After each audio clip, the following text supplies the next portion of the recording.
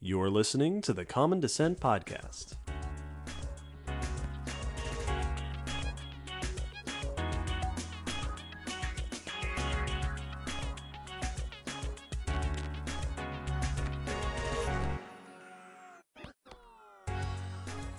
Hello, Will. Hello, David. Hello, listeners, and welcome to another movie discussion here at the Common Descent Podcast, what we are going to now start calling Silver Screen Science. Yes. Another paleontology-adjacent movie has come out recently, you may have heard of, called The Meg, released just this August through Warner Brothers, directed by John Turteltaub. The Meg is a story about a bunch of people exploring the ocean who discover that there's actually a giant prehistoric shark, Megalodon, still out there in the depths, and they mess with it and it gets loose and it starts attacking people. We're going to talk, as we did in our Jurassic Park series, about the science of the film, not just the nitpicky stuff, but the broader concepts and where the film fits in what we think is the really fascinating intersection of science and pop culture.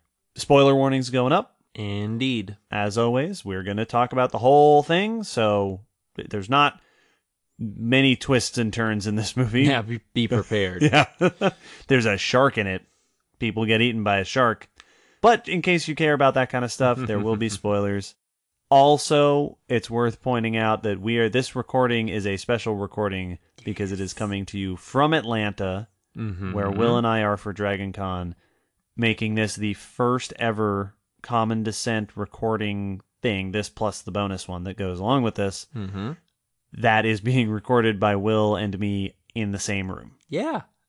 Not over Skype. We're in the same state, in the same room, looking at each other. It's pretty cool. It is. So, we're going to talk about the science in the movie, the scientists of the movie, but we will start, as we typically like to do, with the subject that is the reason we are talking about this movie. In this case, the creature, the Meg. Will, what is the Meg? So, the Meg, it's like the Batman. The Meg is referring to Megalodon, as it's popularly called, which is referring to a fossil shark, sea Megalodon, because it's still debated as to whether it's Calcareous or Cacaricles Megalodon, but sea Megalodon. This was a fossil shark that was swimming around the oceans 20 to 2 million years ago, and as far as we found so far, was the biggest shark ever. Yes. It's massive, estimated 40 to 60 feet long in most estimations. There have been some that pop above that, some that stay below that, but big, teeth the size of your hand, mouth wider than most dinner tables are long. Yes. Like, big shark has been extremely famous because of the fact that it's big. It's very much, I mean, it's very much how T-Rex and Triceratops and those other, when you're the biggest version of a thing, it's hard for us not to kind of key into that. And Megalodon has been popular more than usual in recent years, because there's been a flurry of pseudoscience going around, popularized by a couple of Discovery Channel documentaries, which shall remain nameless, that furthered the notion that Megalodon is still out there, that it's a cryptid, that I was about to say, still persists, which it doesn't. Megalodon went extinct around 2.5 million years ago, has not been around since. The list of why we know that will be discussed when we discuss cryptozoology. Yeah, well, we'll get into this, but yes. And at first I was concerned about this movie. The reason I went to see this movie, other than the podcast, I was going to see it anyway because I work in an aquarium and I was prepared for, I am now going to get questions all about this movie. So I need to go see it so I can reference if they said anything terribly stupid that's going to honestly, I don't think it did not lean on that as much as I thought it was going to. No, it really doesn't. Like, imagine people will come away from this saying, oh, Megalodon's really out there. Yes. The movie is pretty well grounded in this being a what-if scenario. Yeah, and that it's over the top. It is ridiculous. So that it's... Yes. At no point does it lead credibility to anything.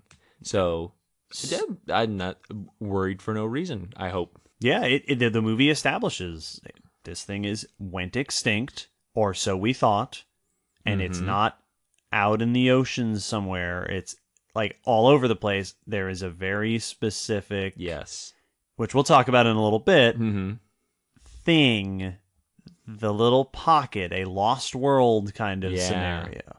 So this movie is an event, not a condition. Yes, they make Megalodon seem as realistic as King Kong. Yes, yeah, no, that's perfect. Lost island of diversity that no one's ever heard of that has these crazy creatures in it, which is cool. Yeah. Like, yeah, you did not lean into the pseudoscience hype. Like, they didn't have someone at the beginning who was like, I swear it's out there. Yes. They took my leg.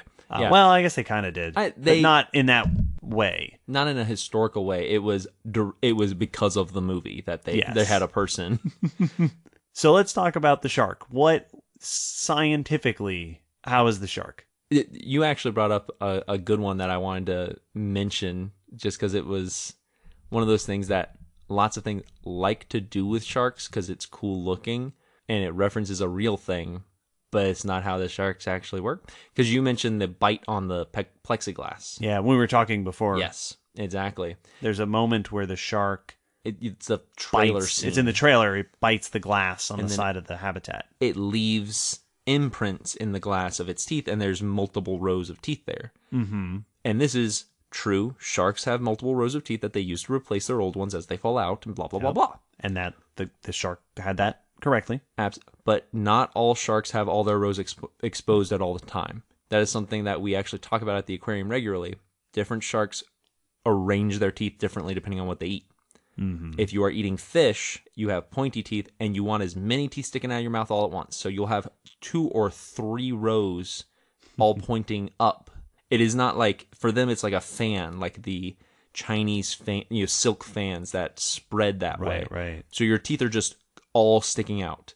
The sand tiger shark that you typically find in aquariums that are known as ragged tooth sharks because of this, it's just a mouthful of hooks. But if you look at a tiger shark mouth, or in great whites, the upper teeth that are serrated like Megalodons were for cutting, you don't have your saw pointing in all different directions. It makes a blade. So they have 1 row up. Yes. And they lose a tooth, and 1 tooth comes forward, and it is very orderly. It's not a perfect line, but it's orderly. And that's something that happens with sharks a lot, is they give them those gnarly teeth, very much we talked about with the Indoraptor, that bad teeth means menacing. Yep. And some of those sharks do have those gnarly looking teeth, and it makes, people say, like, it's scary looking because of that.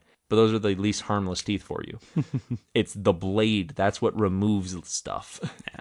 And overall, the teeth and the general body shape, they base their Megalodon on a great white. It's a big great white. And thus it was a fairly realistic looking shark. Yep. I noticed they upped the size. Yes, they did. They called it in the movie 20 to 25 meters. Although I don't know, and that's like 60 to 80 feet. Yes, which is, I think, an older estimate. Yes. So, I mean, they may have been pulling from that, or they may have said, bring me all the estimates and pick the biggest one. Yeah. So, Now, I don't remember if they had said that, because there was, early in the movie, they discover where the shark lives. Mm-hmm. The shark escapes. Mm-hmm. They have an encounter with the shark. They kill the shark. Spoilers, remember? I told you. Yep. And then the bigger one shows up. Yes. And I don't remember if the 20-25 meter estimate was for the first one. Or just in general. Because they had only ever seen the one. So I don't know how big the biggest of the sharks is supposed to be. But regardless, they've oversized it, as movies are fond of doing. There was a kind of neat moment where they kill the smaller one, and Statham notices the mouth and references the bite on the plexiglass. Yeah. does that look like that matches? And then that's when it is revealed there's a bigger one. Yes. That was kind of neat. I mean, you can get a rough estimate for shark size based on mouth gape. And yeah, that's kind of cool. Yeah. They also had it do the classic fin above the water thing. Well, how else will your fin get a tan? Yes, exactly. What was most interesting to me about the way the shark is portrayed is the way it was portrayed hunting. Yeah. Because very early on, when they discover it in its habitat, they make the point that it is drawn to light. Yes. That if the lights are on in your little vessel, your submersible, it will come for you. Yeah. And that is a repeated theme of this shark being a visual hunter. Yeah. Which was interesting to me. They have it hunt in 3 ways throughout the show. Mm-hmm. They talk about it hunting by like blood. They draw it in with blood, which is a classic shark thing. Yes. Like, yes, it will be attracted to blood. That makes sense. They have it hunt visually, and I don't know. You would know better than I would whether or not that's realistic. For most sharks, they have decent vision. It is not super detailed vision, and it is not color vision.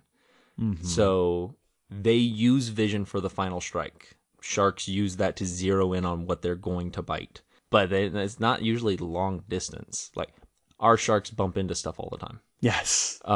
Because if they're not paying attention or they're half sleeping, so like, I mean, as far as I know, most sharks. Now, also, I think great whites do have better vision. They're one of the few sharks known to do the spy hopping, where they actually stick their head above water. Yeah. To check on prey on the shore because they're waiting for seals and sea lions to come out. So they might. I haven't actually looked into that to see if great whites have noticeably better vision, or if we know. Yeah.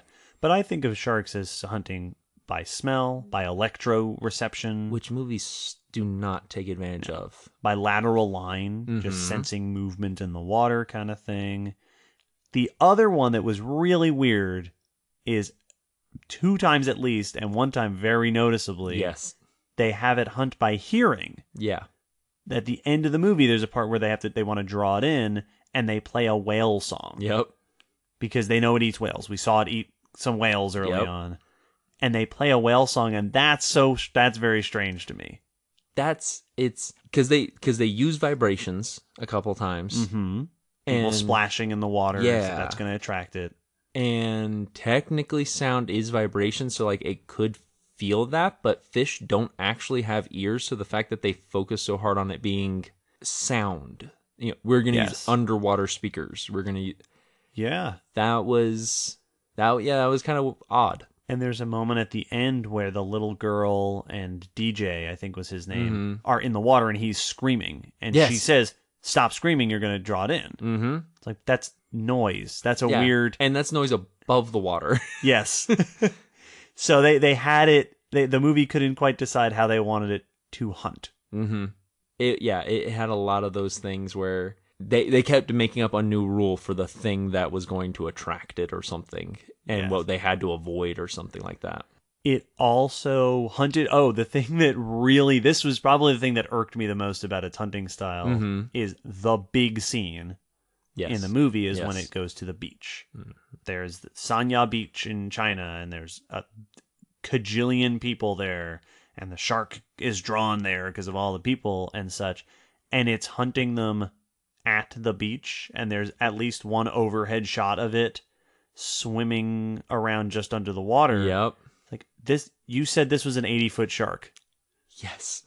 It's not swimming at the beach. It's also that thing of like, are these people swimming out into just swimming out into the ocean? It's just going to go a mile away from shore. Just keep going.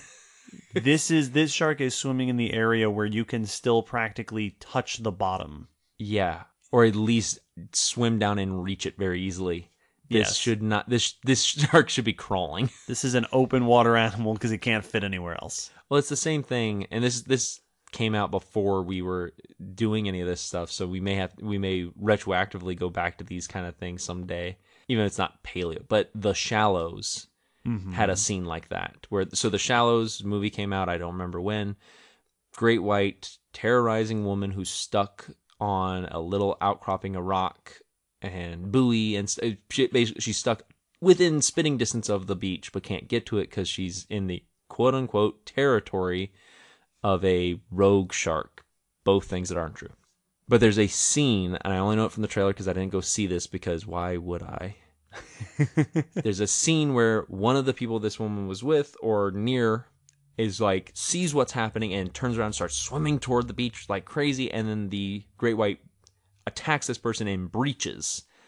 But they're like 30, 40, 50 feet from the beach somewhere in it. Yeah.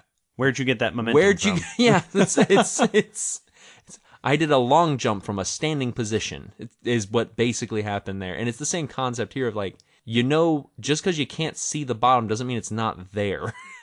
Yes. And that gets a little bit into this subject that I assume will come up every time we do these movie discussions. Absolutely. Of monsterification.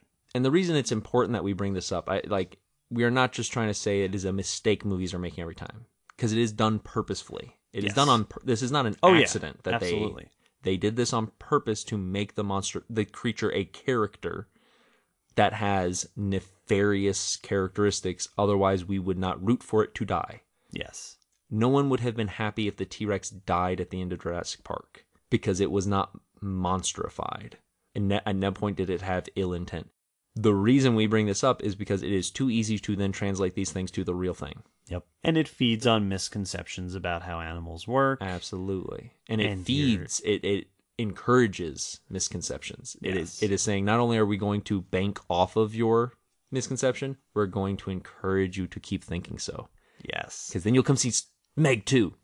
And you get these features that don't really make sense for an animal, but make lots of sense for a movie monster. In this film, it's got that hypersensitivity to, I'll hear you, I'll smell you, I'll see you. I'm on the prowl for you. Like, yes. If you breathe wrong, you look in my direction.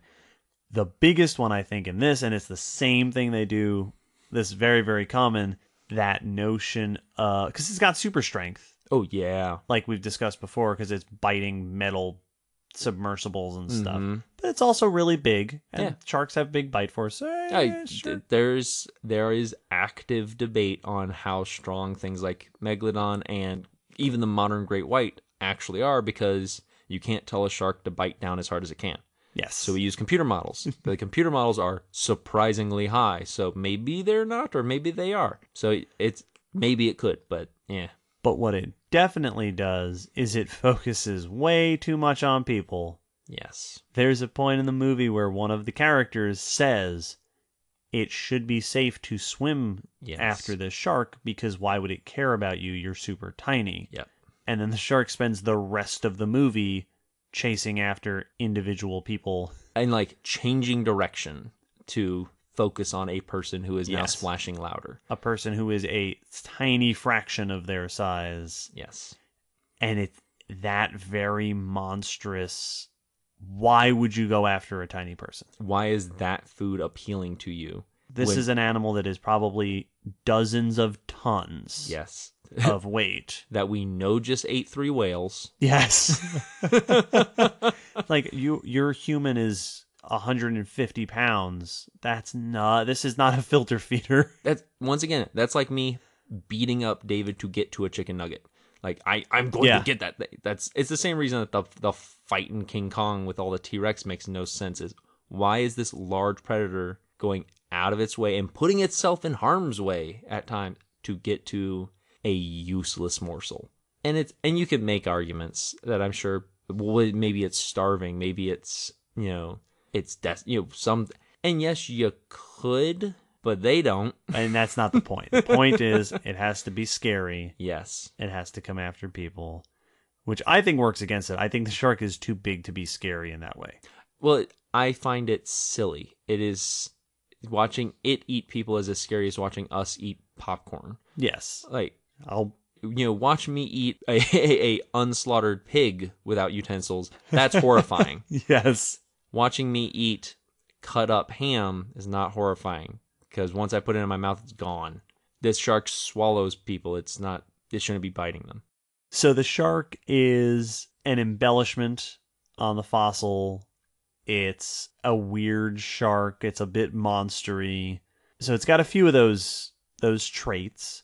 It also is referred to as a living fossil, Yep. which twitching, Yep. not a thing. Don't stop it. It's We'll a bad term. argue about that at some point.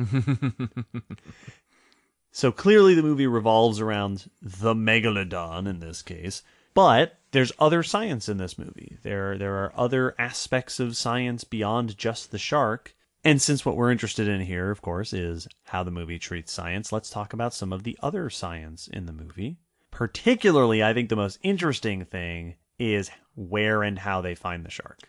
Yeah, the locale that they're doing research in is a very interesting one. So the whole premise in this one is that the lead scientist of this movie has a hypothesis that I don't remember for sure, but I'm sure they called theory in the movie, has a hypothesis that many of the trenches, like the Mariana Trench that we have measured down to a certain depth, are actually deeper than that, because that the bottom of the trench is actually a layer of cold, dense liquid, within the water layer that has sunk below it. I think he said hydrogen sulfide gas. Yeah, there you go. I couldn't remember what they had called it, but it's this layer, so it's a false bottom, effectively.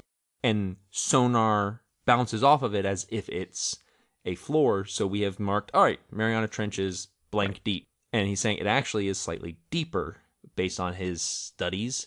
And so they're sending a vessel down to go in there, and they find a hydrothermal vent realm at the bottom of the trench, deeper than we ever thought, so deeper than anyone's ever been. Yes. Hidden by this layer of sea fog, which is an interesting concept. I like it. Well, it's very much a classic of this kind of movie. It's the Lost World. It's the plateau where time stood still. It's the savage land, tropical paradise under Antarctica. Absolutely. You found a warm water region in the depths of the ocean where prehistoric things are still around. That have been capped off. That have trapped down there. For times long forgot.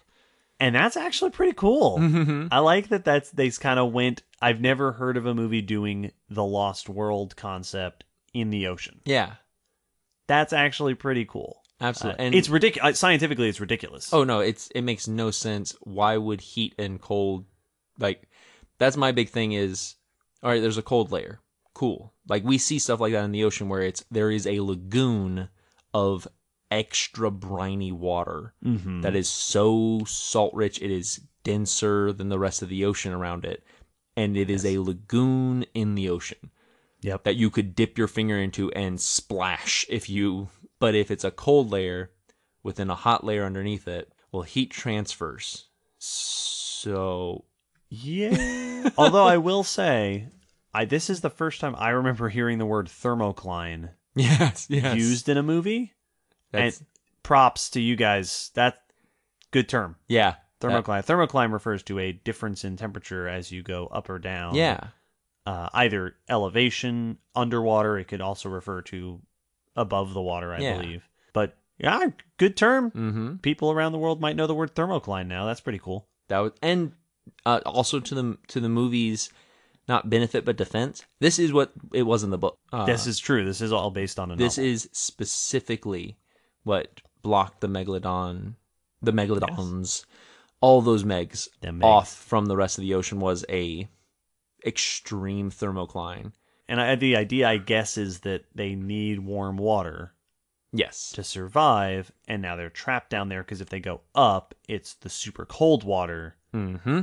You'd have to go all the way up to the surface to get to... And they can't breach that barrier. Right. And they've been trapped down there since the waters chilled during the Ice Age, which doesn't make a whole ton of sense. Yeah, once again, the system... Same way you can't have a tropical environment under an Arctic one. Yes. That's not how temperature works. If you put a hot pot pie in the freezer, it freezes. Yes. The crust does not protect it. It doesn't create a thermocline. It doesn't create a hydrogen sulfide barrier. Yes. That's not how it works. But the ecosystem it shows down there is an interesting one. It is. I was thinking about that. that it's got the hydrogen sulfide, the hydrothermal vents, Yeah. which was a nice touch. I don't know how deep hydrothermal vents go.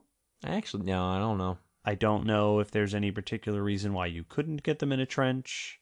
Not that I know of. The fish in the trench all looked unusually normal.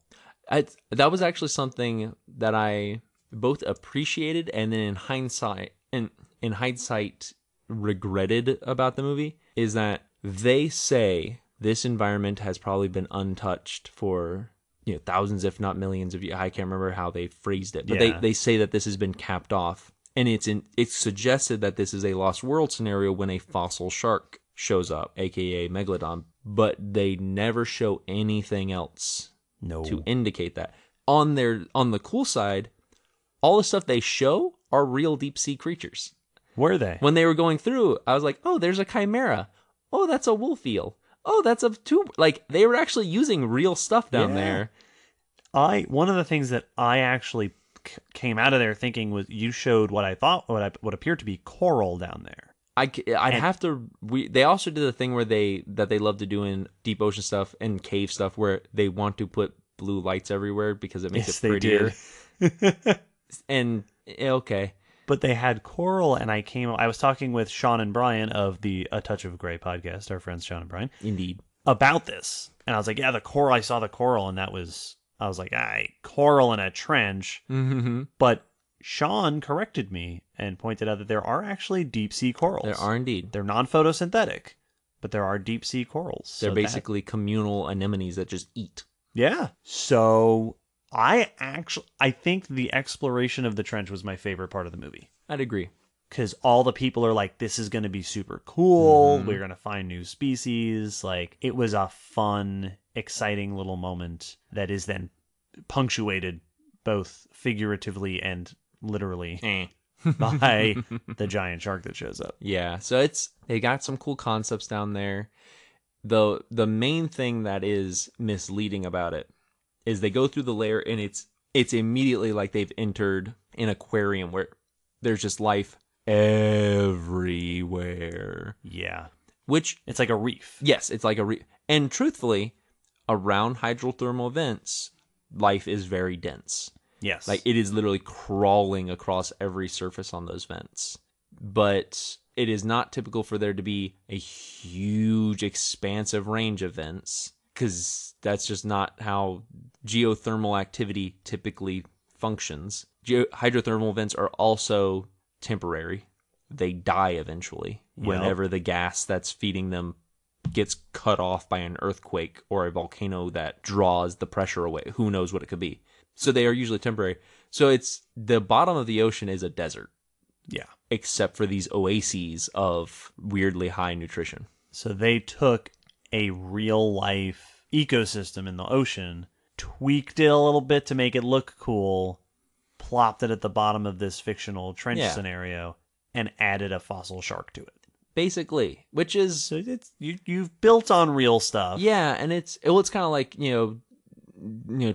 taking fantasy creatures and making semi realistic things based off of the real animals. This one I felt was just odd because Megalodon is literally the only old thing down there. Yes. Like, yes, chimeras are also old, but they're also still around. Yeah, they're not. It wasn't a lost world in the sense of time stood still. It's a lost world like this one particular shark is still here. Yeah, this is where Megalodons didn't get the memo. Yes. Not anyone else. A couple other interesting things that came to mind in terms of science-y stuff.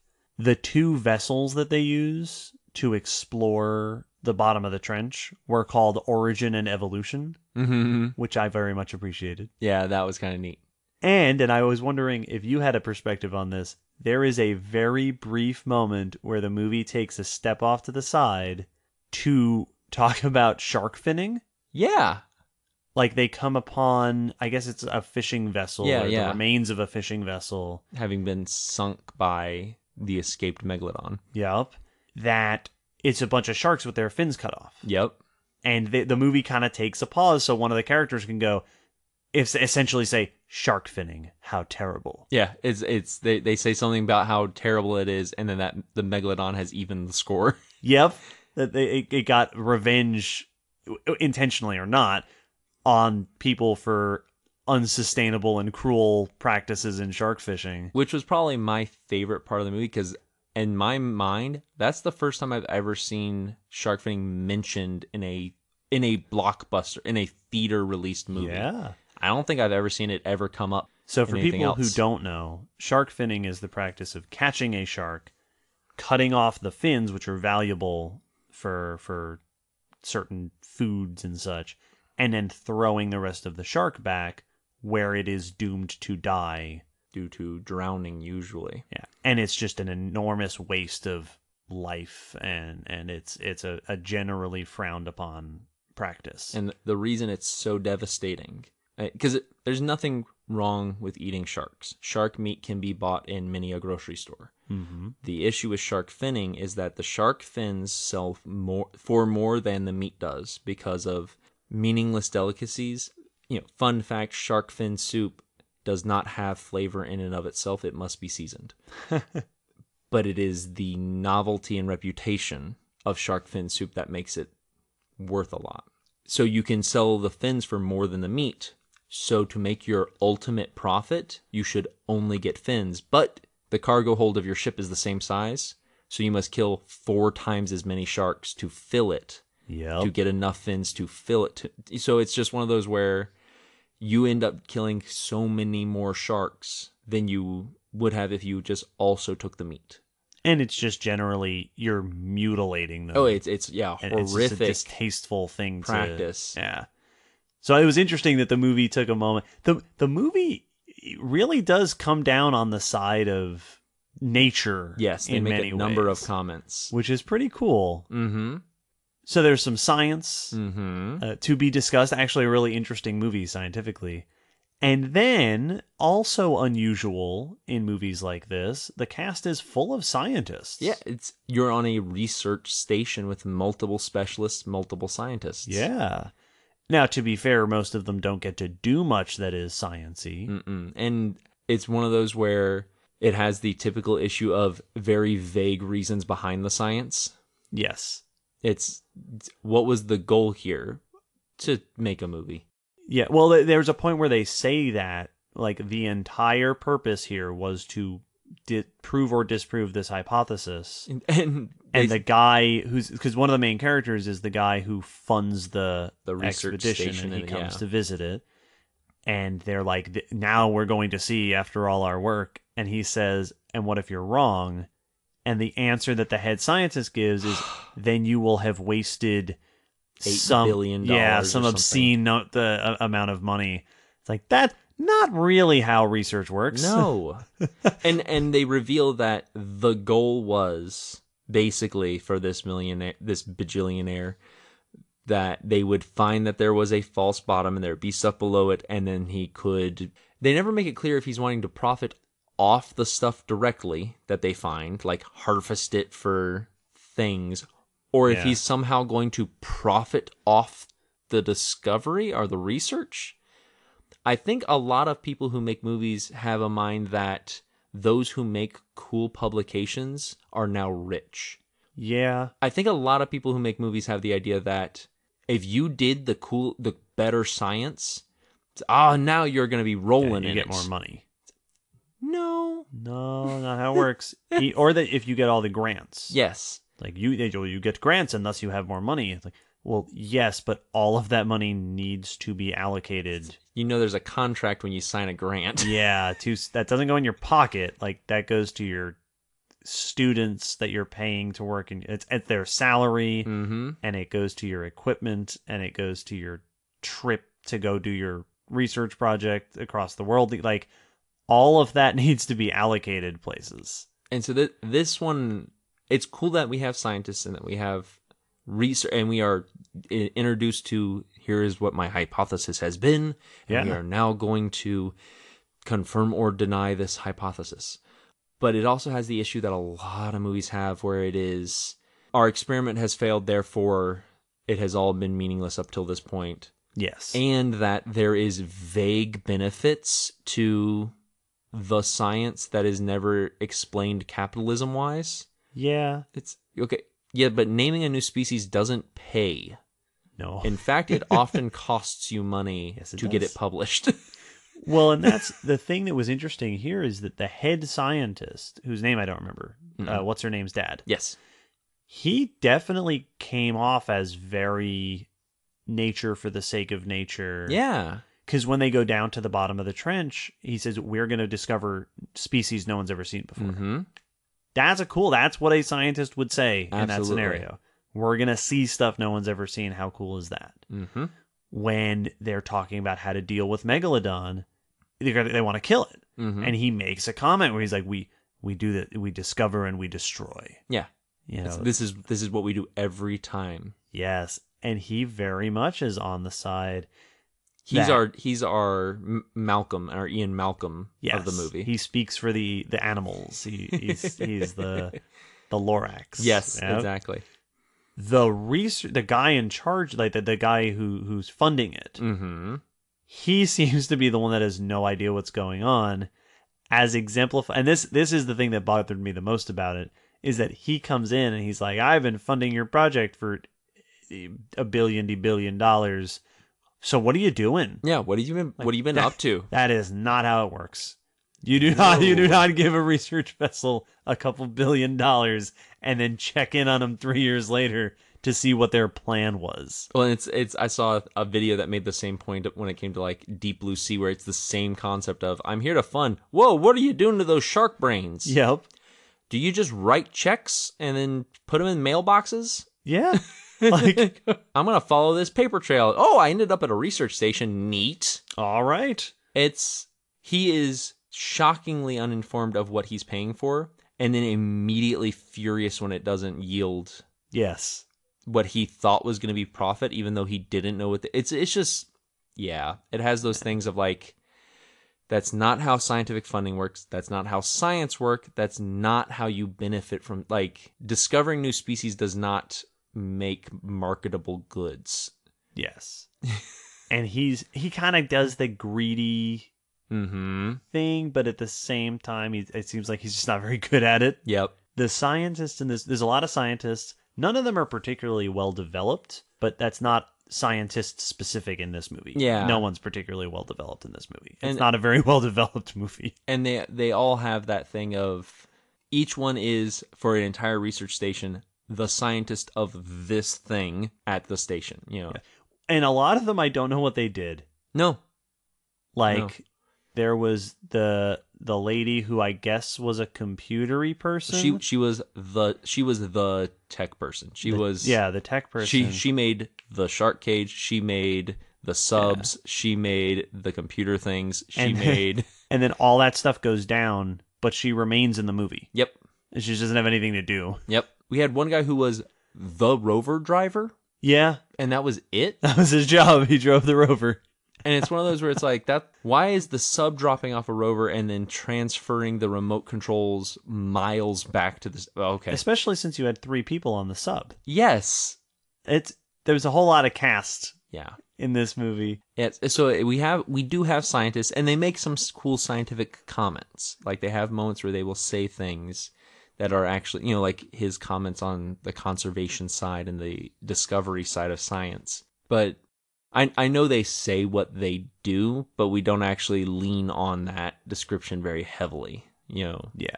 Like when we discussed Jurassic Park, you know, Ian never discusses dinosaurs. Grant never discusses chaos theory.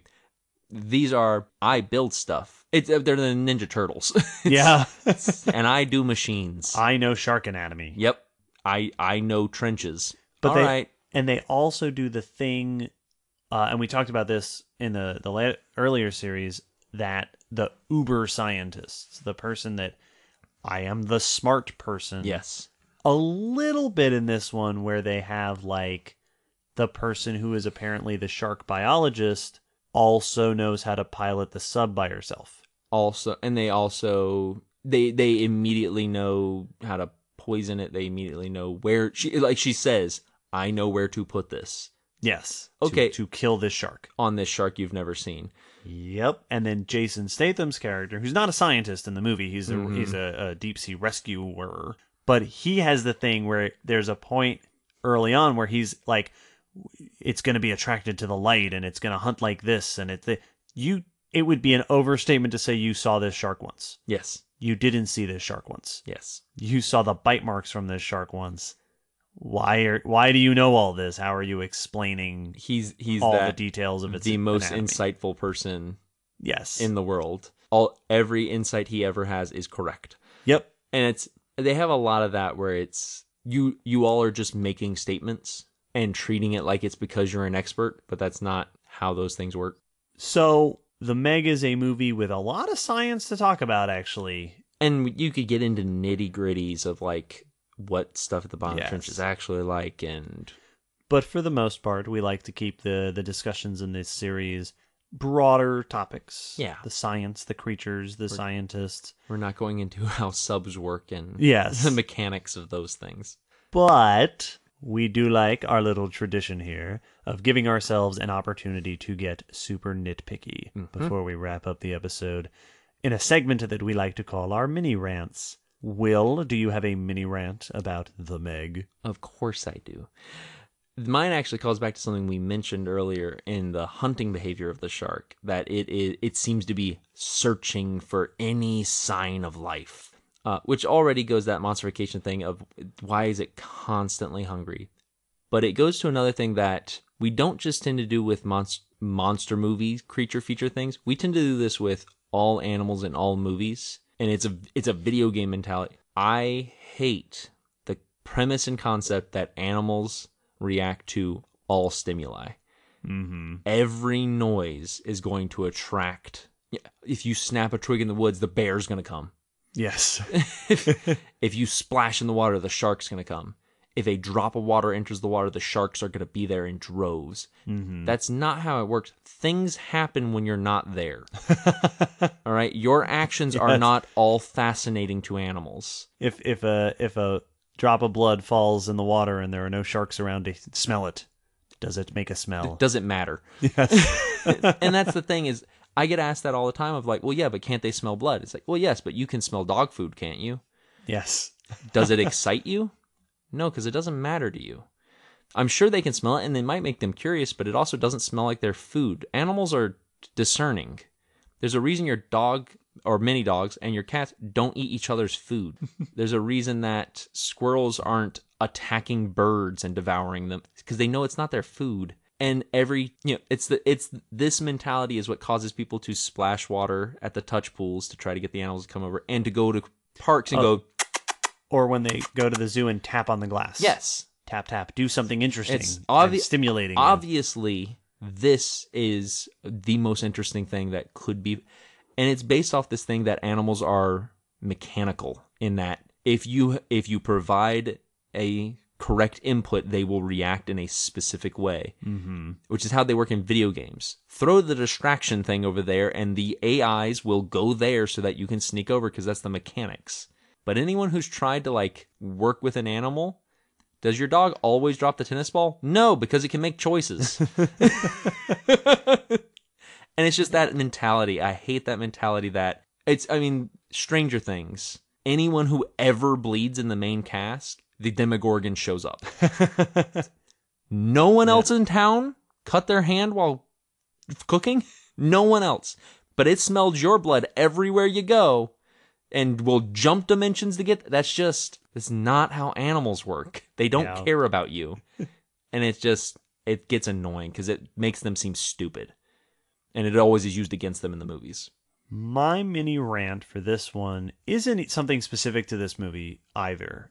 They make an offhanded comment. It's a 3-word comment that got, and I just, you used that. It would have been living fossils. Yes. That would have been my mini rant if they hadn't, because they say it's a living fossil, but then they follow it up immediately with the words, it has no natural predators. I hate that. Because I'll see people do this. I'll be like, well, what do you do against an animal with no natural predators? So they'll ask, did T-Rex, could it have possibly had any natural predators? Dear world, there is no such thing as an animal with no natural predators. Yes. For two reasons. Number one, no matter how big the species is, it lives with other members of its own species. Yep. And number two, no matter how big the species is, it doesn't start that way. Yes. All animals have natural predators because all animals start out tiny. You say, well, the alligator, the American alligator, is the largest creature in its habitat, and it's the top predator. What could possibly threaten it? What could threaten it? Everything. Fish and birds and other alligators, because they start off tiny. Yeah. And that's where most of your hunting takes place, is going after other things. Like Going after infants. What are the natural predators of Megalodon? Well, assuming that Megalodon were born roughly the size of a full-grown human, which is probably reasonable. Great whites are born at like 4 feet long or something. that sounds very reasonable. Then their natural predators are all of the sharks. That's the natural predator of Megalodon. All the other sharks.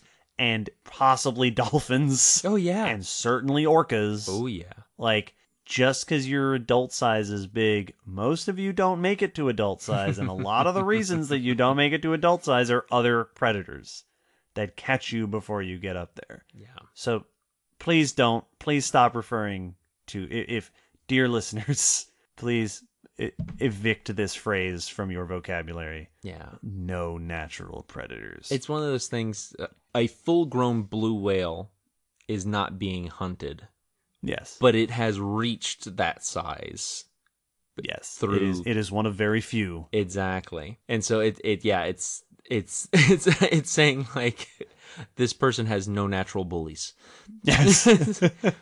Well, if they're the biggest person now, then yeah, probably not. Yeah. I don't have any natural bullies because I'm almost once. 30. Yes. So I don't get bullied anymore. But alas, that's enough about this stupid movie. If you are a patron, we will put up an episode, a special bonus episode on Patreon where we will discuss our personal thoughts on the movie itself, not the science. So we've discussed that here, but just what we thought of the movie as our a movie. Experience watching it. Yes. Other than that, we hope you enjoyed. This is the response to the Jurassic Park discussions was so positive. Yeah. And then this came out. We're like, let's do this.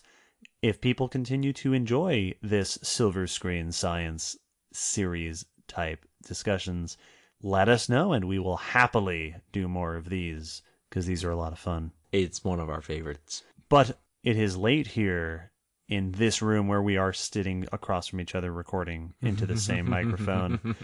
So we're going to wrap this episode up so that we may go back to enjoying DragonCon tomorrow. Yeah. And join us in the future for more discussions. And until then, sign off phrase. Bye. See you guys.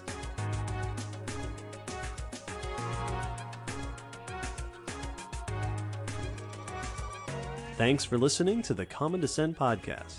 You can follow us on Facebook, Twitter, YouTube, and check our WordPress blog for pictures and links after each episode. Huge thanks to our patrons whose support helps keep this podcast running and who get access to bonus goodies on Patreon. The song you're hearing is called On the Origin of Species by Protodome, which we found at ocremix.org. Thanks again for listening. We hope you'll join us next time.